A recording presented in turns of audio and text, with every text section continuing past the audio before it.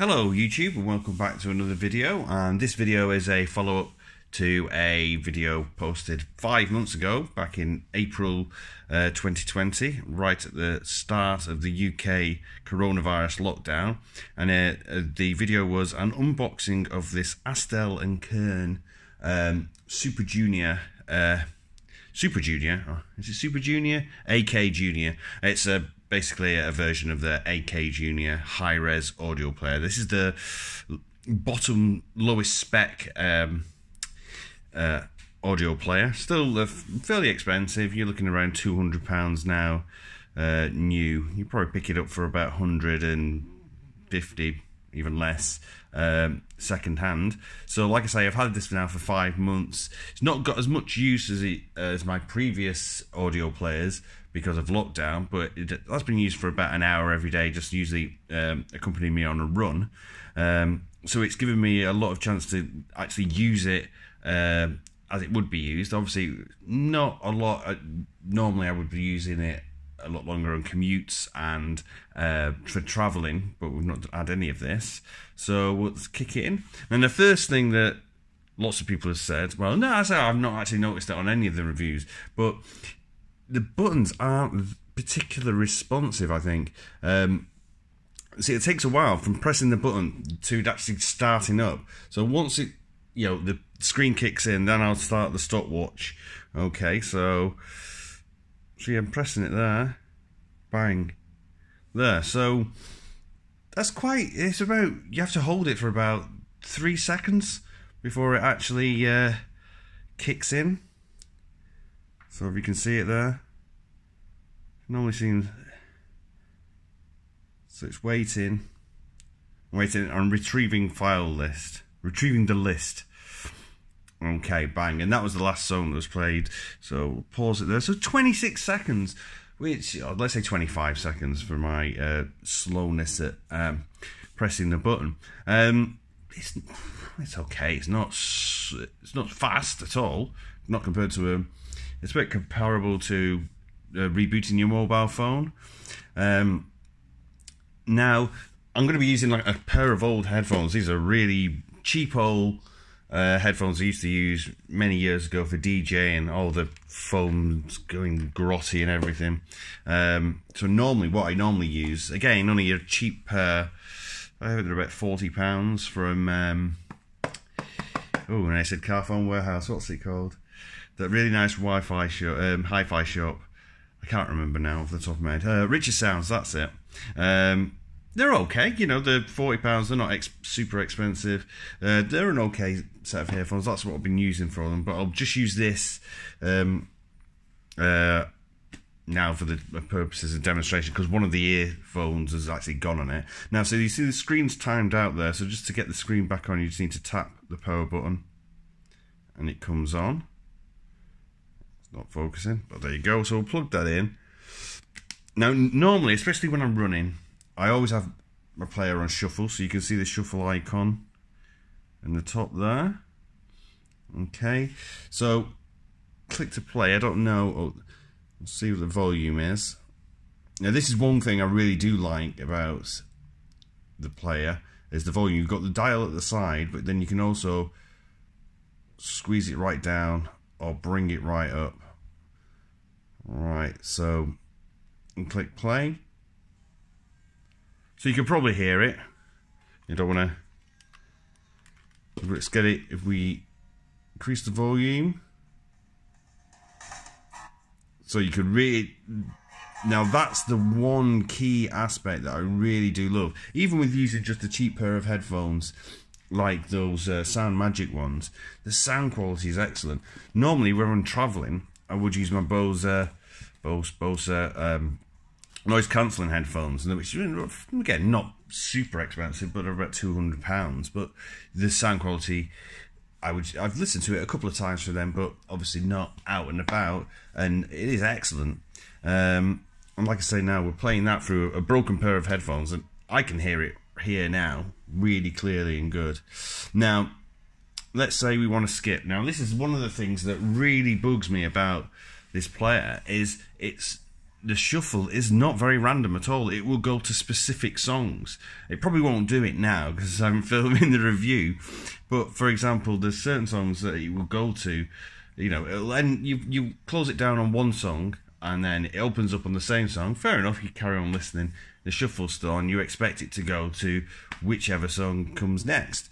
And you know, a totally random song, but it will go to one that you've heard very recently, and it does this very, very often.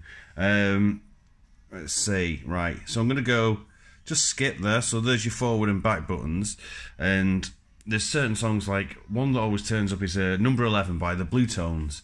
It doesn't matter what they are now. Another one is Subterranean Homesick Blues by Bob Dylan. There's a classical piece, a liturgy.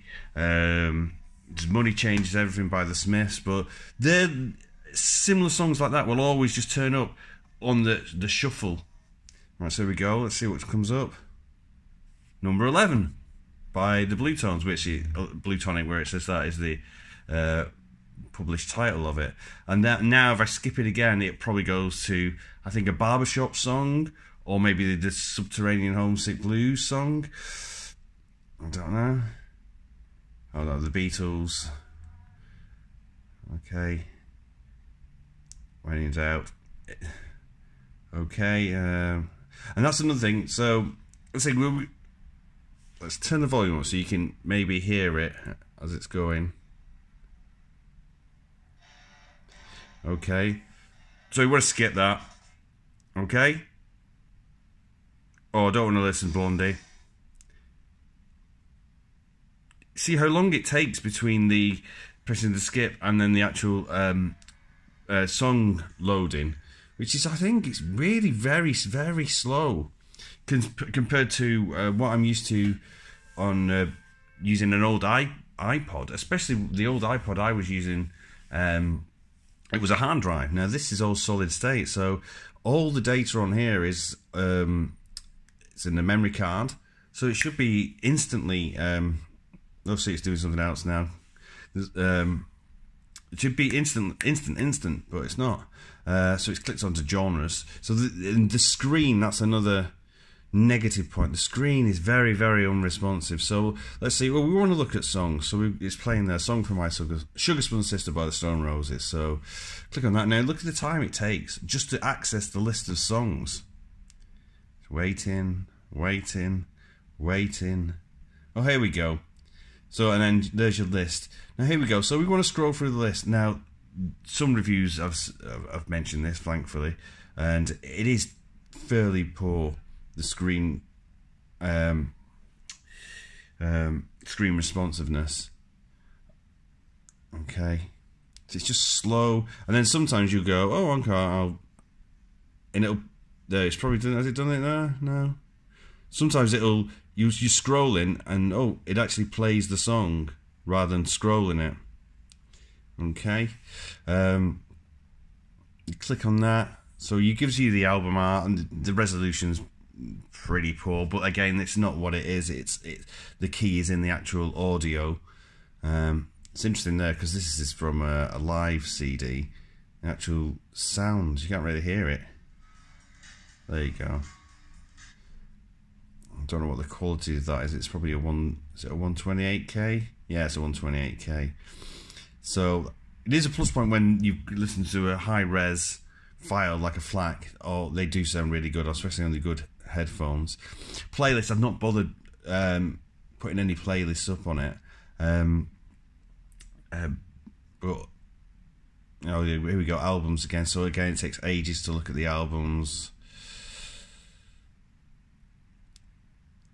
Okay, and these are obviously because of the bad tags there, so I've got on lots of the files. Yeah. Okay, there's a little thing there, so you can see the little sidebar. You can try and hold that and drag it. It's a lot easier to do now because I don't have the cover on it. When the cover's on it, it's a little bit, because it goes right to the edge and you can't really touch where the edge is on it. Okay. And what else is there to say about it? Oh, the screen protectors which Astell Kern provide are not very good. If we cut the screen out there again, you can see some bubbling on it there.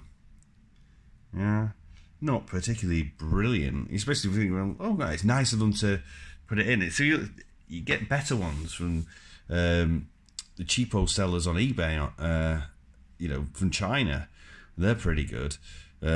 Nowadays, compared to some of these, folders will let you look at what you've got on your SD card. Again, see this responsiveness. So let's go for another shuffle. Okay. See, and again, that Celebrate Summer, that T-Rex song often turns up. Text machine. Right, and then to find out your info on the song, you've got to click on the song. Crawling Chaos. It will put subtitles on, or lyrics if there are lyrics attached to the file. That'll give you your information about the file, so what file type it is, the bit rate, what size it is. Pretty good. There is a turn the EQ on, so you can adjust that. So it's pretty cool. Again, so the sound quality. Let's turn that off. Oh no, where's that go? See, you want to go back, you want to go forward. It's so slow. Oh. It takes an age. See what I mean? And by the time you get there, you think, well, I didn't want to do that anymore. I'm fed up with that. Like, I want to do this. It's terrible, isn't it? Like, I mean... Oh, finally. Right, let's skip again. Let's turn the volume up so we can actually hear... So you can actually hear something. Okay. So the birds, that one.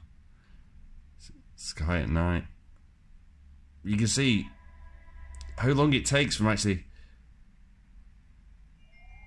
It says this is the track, then it leaves a good few seconds playing it. And there's another thing I've noticed with some tracks which are spoken word tracks, it'll cut the end off if it's on shuffle, and you think, hang on, well, why has it missed off the last couple of seconds of that track? Same with if it's if you've got a live album and you've got it sequenced, you're playing the album from track 1 to the end, it'll pause in between. It'll give you a little pause between the tracks, so it's like putting silences between tracks, which you don't really want. Well, I don't want anyway. I think, well, let's ruin the flow of the flow of the album, and the flow of the gig, because it's a live gig. Genres, never actually bother with that, because obviously you put tags on your files. Artist, again, that just gives you your artists. That's your settings, so you can do Bluetooth. I always use wired headphones. Lock, system, auto scan, power, auto power off, backlight off, sleep off. That's another thing, sort of like it's just not very responsive, and you've got to sort of like, right, I want to turn it off, so you've got to press and hold it. You know, you can't just like what I do like about the iPods is you press and hold the play thing, bang, cuts it off within a couple of seconds.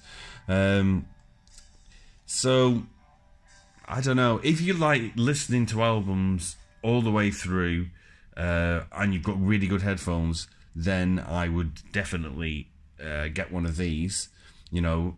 But if you like shuffles and like different mixes and playlists and what have you, I wouldn't avoid it. I don't know, it's just, I'm not saying I can't get on with it, but I just miss the usability of an iPod. So I shall be returning to it. So thank you very much for the experience, Astell Kern. I mean, if the super expensive £3,000 players are just as I won't say unuser friendly, but as clunky as this, then I wouldn't really be very impressed. I mean, for the price, I suppose, but the sound quality, like I say, the sound quality is excellent. So if you've got a really good expensive pair of headphones, or mid-range good quality headphones, then it would be, yeah, an ideal an ideal player, especially because you've got 64 gig on board, and you can put a 64 gig card into the slot. So you could fit quite a lot of FLACs and lossless and WAVs in there. So it's interesting there saying most played is number 11 by Plutonic. That's because it always shuffles to it. There's the barbershop song, that Liturgy of St. John, Money Changes Everything, Celebrates Summer.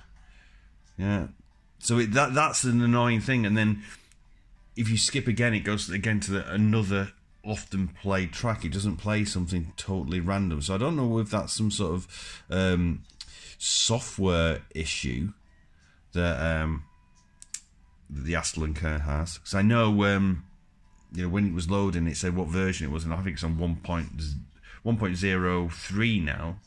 It's definitely changed from the first release of it, which was back in, I think, in 2005 or 2015, not that 2005. It wasn't 2005, I know that. Yeah, so back in 2015. Okay, well, thanks very much for watching. Cheers, bye.